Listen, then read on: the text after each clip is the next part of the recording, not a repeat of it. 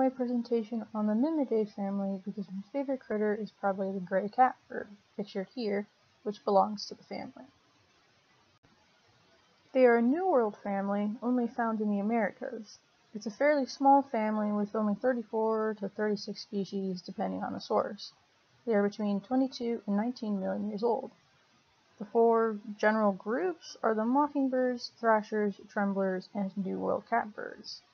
Mimidae is part of the superfamily Muscicopoideae, which also includes starlings, oxpeckers, Old World flycatchers, dippers, and thrushes.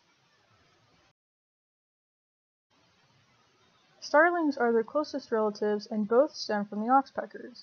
The split from the oxpeckers likely occurred when Africa and South America drifted apart, and the split from starlings was about 22 to 19 million years ago.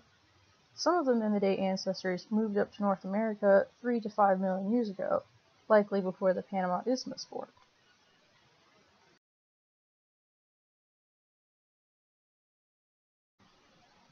Tremblers are the most basal, most closely related to starlings, followed by the two catbirds and some of the thrashers. Then there are the mockingbirds and the Toxostoma thrashers. They are all medium-sized birds with mostly drab, earthy colors and simple patterns on their chests and bellies. Their tails and beaks are fairly long, with their beaks often curving down. They are usually on or near the ground, where they forage for insects, fruit, and seeds, using their beaks to move leaf litter around. Species that we can see most often around here are the northern mockingbird, the brown thrasher, and gray catbird. Tremblers are only found in South America, so we can't see them here.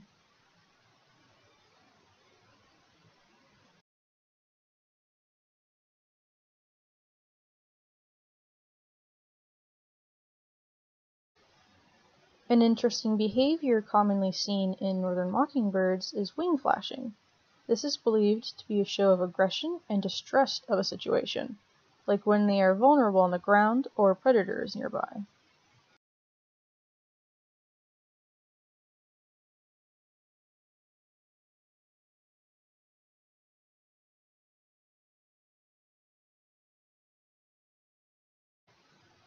The most obvious barriers Mimidae members encounter are the Pacific and Atlantic Oceans. Then there is latitude due to the limits it puts on their food sources.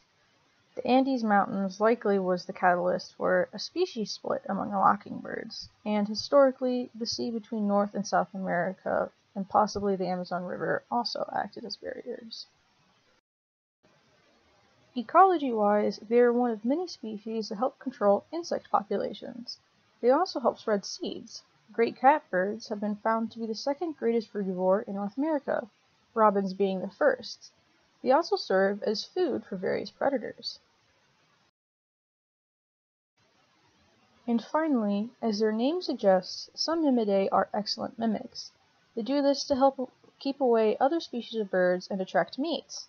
Some members that are technically mimics actually remix the sounds they hear. The catbirds and some thrashers do this.